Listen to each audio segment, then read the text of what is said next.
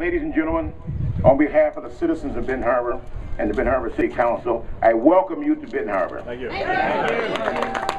know, I listened to the Mayor Pro Tem speak and I listened to Reverend Pickney speak. You know, it says what? Give me liberty or give me death. That's right. The Boston Tea Party was about what? Taxation without representation. And if we let them get away with this, and we let them keep Public Act 4 in motion, that's exactly what it does to you and I. This is about maybe three things. Funding for our youth, the leaders of tomorrow.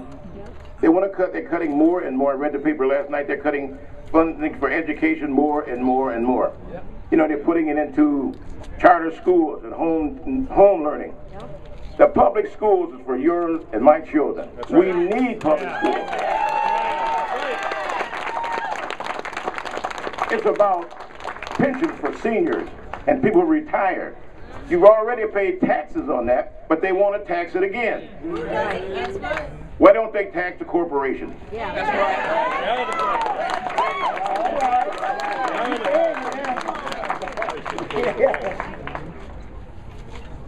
They want to do certain things with the unions. Now, you know, I look at the unions and I say, well, God bless the union.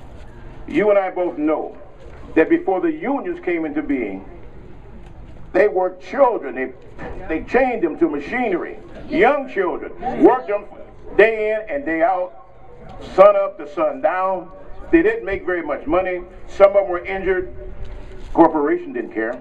The bottom line is profits and loss statement. This is all they're concerned about. They've taken businesses out of this country, shipped them overseas, and then they want to blame the American public for that. It's greed. Cheap labor, they have cheap labor overseas, they have free land, and it's all profit. Profit, profit, profit. Now they want to profitize city government, the state's right. There is no such thing as states' rights to that extent. We're guaranteed the right to vote, self-determination. This is what this movement is all about. This is what we have to fight for. We have to be persistent.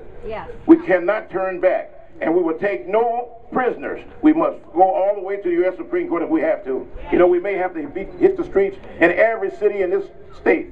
But let me tell you one thing. As mayor, I've been getting calls from every state in the union. This is a test case for the whole country. If they say if they can get away with that in Michigan, what's present them for doing the same thing in Florida and Texas and California. So we're the front line. I always say now, like Jesse Jack, we're the epicenter. We are the new Selma of the 21st century civil rights movement. And it is a movement, ladies and gentlemen. And again, thank you and I welcome you.